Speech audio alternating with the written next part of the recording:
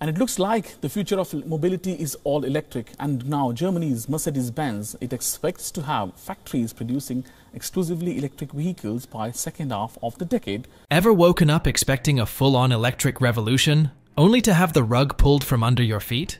Well, brace yourselves, because that's precisely what Mercedes-Benz, the luxury car juggernaut, just did. In a jaw-dropping move, they slammed the brakes on electric vehicle production, opting instead for a return to the trusty combustion engine. And let me tell you, it sent shockwaves rippling through the entire automotive industry. Just a while ago, Mercedes was waving the green flag, promising to ditch gas guzzlers and go all in on EVs by 2030. They were leading the charge, vowing to rid their showrooms of anything that didn't plug in. But now, it's like they hit the brakes hard, leaving EV enthusiasts scratching their heads. What's the deal? Why the sudden change of heart? Well, rewind to a few years back when governments worldwide laid down the law, mandating automakers to go electric or face hefty fines. Mercedes, not one to shy away from a challenge, jumped on the EV bandwagon early. They were the poster child for a greener tomorrow. But fast forward to today, and the EV market is in turmoil. Prices are plummeting faster than a lead balloon, with EVs taking a whopping 30% nosedive. Ouch, that's gotta hurt, especially for a company banking on an electric future. So why the cold feet, Mercedes? Why ditch the EV dream and cozy back up to combustion engines? Well, it turns out, things aren't as rosy as they seemed. Despite Mercedes' best efforts, EVs only accounted for a measly 11% of their total sales in 2023. That's quite bad, isn't it? Mercedes-Benz opening its first dedicated EV charging hub in North America. Now, Mercedes isn't just slamming the brakes on EVs, they're doing a full-on U-turn. Remember their bold claim of going all electric by 2030? Well, scratch that. Now they're saying only half of their fleet will be electric or hybrid by then. Talk about a plot twist. To be honest, the car industry is going through some serious turbulence lately, especially when it comes to EVs. It's not just Mercedes-Benz, the whole gang is feeling the heat. You've got big shots like Tesla's Elon Musk talking about slower sales, and newcomers like Rivian and Lucid struggling to pick up the pace in production. Even the old guards like GM and Ford are hitting the brakes on their EV projects. It's like everyone suddenly got cold feet about electric cars. Way back in 2021, Mercedes was riding high on the electric wave. They were all in, talking big about how half of their cars would be either plug-in hybrids or fully electric by 2025. They even had this grand plan called Ambition 2039 Air, where they pledged to go fully electric wherever it made sense in the market. It was bold, it was ambitious, but now it seems like they're dialing it back a bit. In their latest powwow with investors, Mercedes is singing a different tune. They're playing it safe, saying hybrids and EVs will hit the 50% mark in the latter half of the 2020s, but only in places where the market conditions are favorable. And here's the kicker. The big boss CEO of Mercedes, Ola Källenius, revealed some information in an interview. He basically said that traditional gas guzzlers are the ones raking in the dough, while EVs are bleeding money due to lackluster sales. I don't think anyone had ever thought that the once-in-a-century transformation of the auto industry would be a straight line. There will be peaks and troughs, and things like build-up of charging infrastructure. According to Källenius, making EVs affordable or even comparable in price to gas cars is still a distant dream, at least another decade away. Let's crunch some numbers. In 2030, Mercedes managed to sell a total of 401,943 plug-in hybrids, a whopping 20.5% increase from the previous year. But here's the plot twist.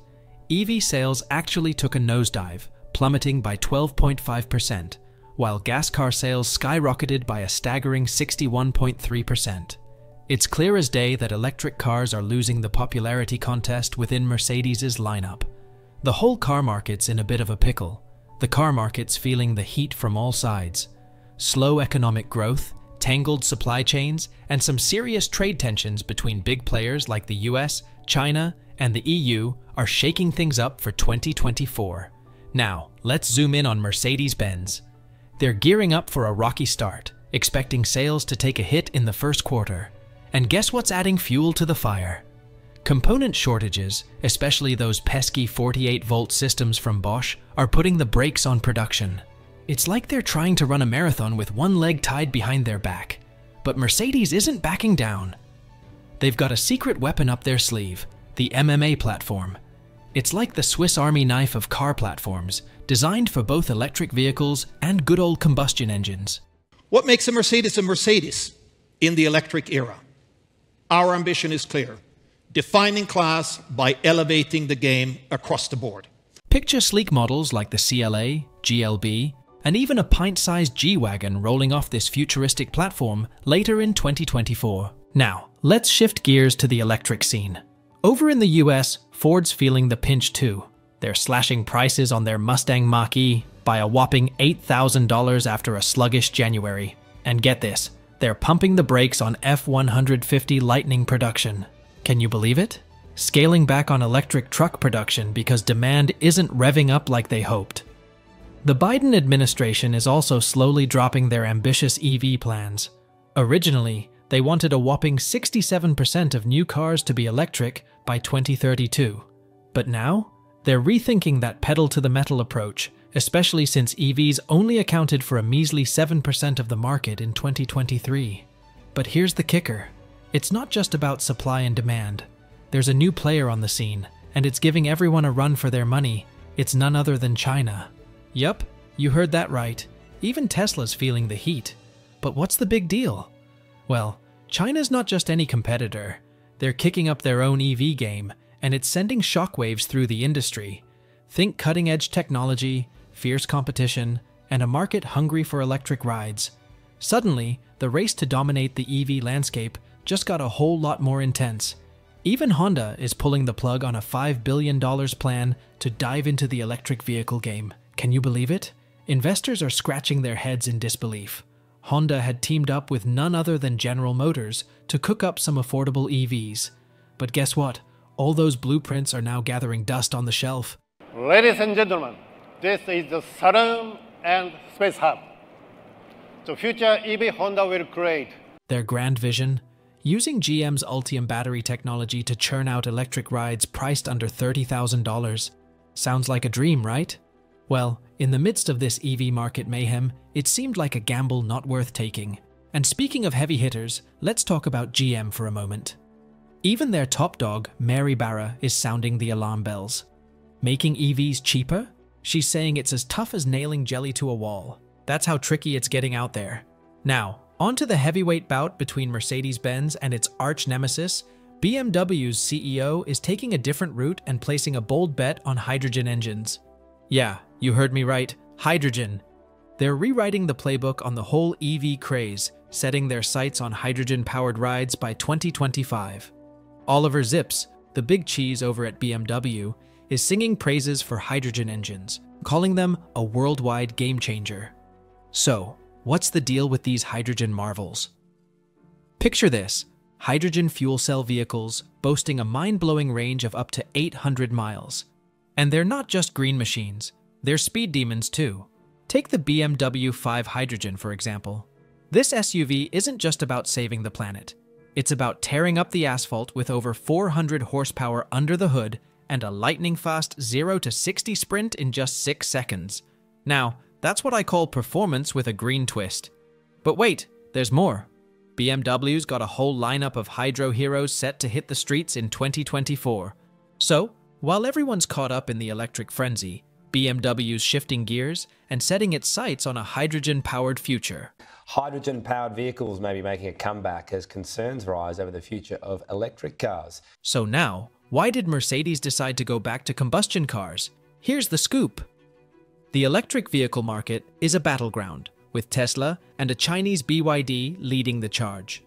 BYD pulled a sneaky move to dominate the market and wipe out US EV brands. Now, Mercedes doesn't want to get caught in the crossfire. They've built their reputation on luxury, and they're not about to get tangled in a price war. But here's the kicker. They also don't want to look like chumps by pricing their EVs next to Chinese competitors, selling for a fraction of the cost.